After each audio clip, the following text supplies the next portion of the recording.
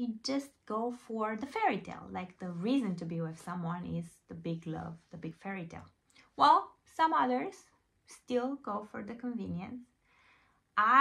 My own perspective is that the male nature is more to go for the convenience in nowadays, and the female nature is to still be idealistic about relationships.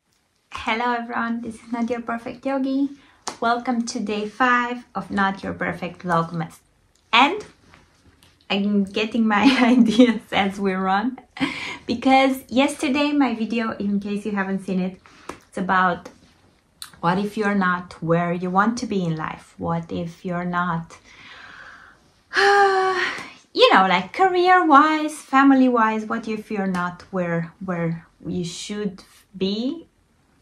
But the question is, if you're not, should you settle or wait? From the talks that I've been having with friends lately, I'm just getting some life lessons about how people see things very differently. I get 2 very different perspectives. Of course, my girlfriend.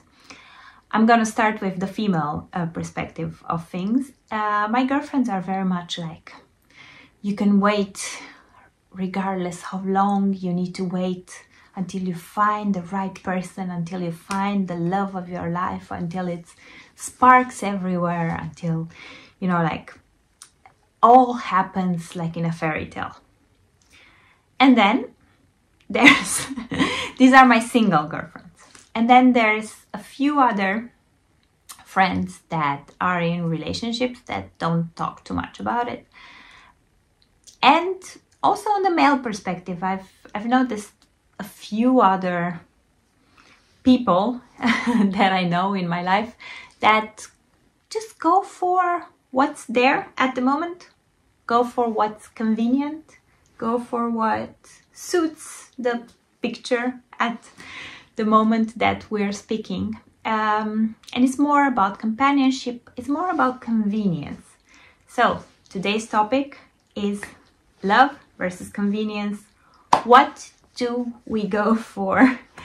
And what's more important in the end? What's more important, like to have the fairy tale or to have the cozy relationship? My opinion is is in between world, and I'll give you my my insight into it as well. Okay, so love versus convenience. What is it? What's better? Is it better to just settle for the person that you find next to you at the moment where you need someone? Is it better to build a family on that? Is it better to just wait for the perfect person? Now I'm thinking marriage, but we don't need to talk about marriage. We just said everyone's relationship is individual. So I'm just talking about relationships, because if there's one thing, we all kind of long to have someone close to us. If you don't, then that's perfectly fine, but many people do. And then you're wondering what's the best way to go about it. Well, if you think of marriage traditionally, it wasn't a big love type of decision.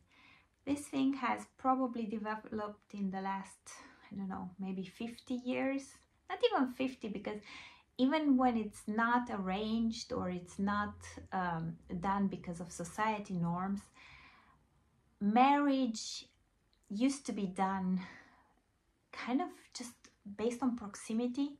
Proximity was the thing. With the internet now, proximity is not the thing anymore. Although I would argue that it's still a thing, but it's not as much, because you feel like, oh, the world is mine. I could, like go on an app, change my location, be finding someone thousands of kilometers across the world, or just like friendly find someone thousands of kilometers across the world, or just move countries and find someone. So it's very different. Proximity is not such an important factor. Convenience is not as an important factor as it was before, or even more than convenience. Before, I think it was all about people just getting married because families needed to come together, families needed to grow, you needed security, you needed stability, and you needed to secure the best relationship, network relationship, and money relationships between people at one point in time. And you needed also, like, people needed to have familiarity between them. So that's why proximity always helped. And rank and things like that were very important because you wanted people to be kind of on the same level. Well, taking that out of the equation now, and I think I need to talk a bit about the male-female dynamic, because I think this has changed a lot, but it has changed more in the female world. Of course, in the male world as well, as a repercussion, but in the female world, I think there was a certain dependency. So convenience came from the dependency, you know, like you kind of needed the other person to get by, you know, like you kind of need it. And as a woman, you needed that for status anyways. And now when we don't have that, I think many, and I know many of my friends also, that you just go for the fairy tale. Like the reason to be with someone is the big love, the big fairy tale. Well, some others still go for the convenience. My own perspective is that the male nature is more to go for the convenience in nowadays, and the female nature is to still be idealistic about relationships. But somewhere in between, the truth is you cannot totally go for the fairy tale, and you cannot totally go for convenience. Only choose the fairy tale, and it brings you only heartache, and you keep on suffering because of it, and it doesn't take you anywhere, and it doesn't help you with what you want to achieve in life, what you want, what your goals are, what your vision is, what your direction is. That fairy tale won't help you. So many times I feel that people that wait too much and just believe in the fairy tale, like, end up being disappointed. But at the same time, I feel that people that just go for convenience and what's next to them and what's the next possible thing might feel at some point, you know, like they haven't reached their potential. They haven't reached the maximum they can do. So the ideal situation is where you can combine a person that you're compatible with, you get along with, there's lots of love. Love is an action anyways. This is another thing more going towards not only the fairy tale, because love is an action. You can choose to put love into something.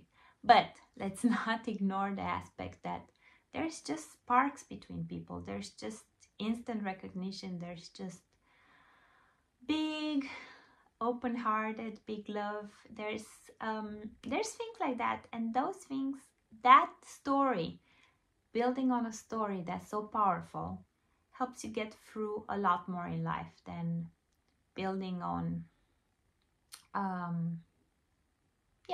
than building on something that doesn't ignite your fire as much. So I understand both ways of thinking. I just think we, as people, we need to find the middle ground. We need to find where on the scale are we more fairy tale, convenience, and kind of try to see if I'm too much into one direction, it's not making me happy, kind of bringing it back to the middle ground where where it matches together. So I don't have a final answer, guys. I just wanted to bring the topic to you. I'm curious to know how do you see it? More like love, more like convenience? Where are you on the scale? I thought it's a good topic to talk for day 5. And tomorrow I'm gonna come back with something a bit more different. But until then, namaste. The light in me sees the light in you. Thank you so much for joining me. And yeah, subscribe, share the Vlogmas, and share your ideas for future videos also down in the comments. Thank you.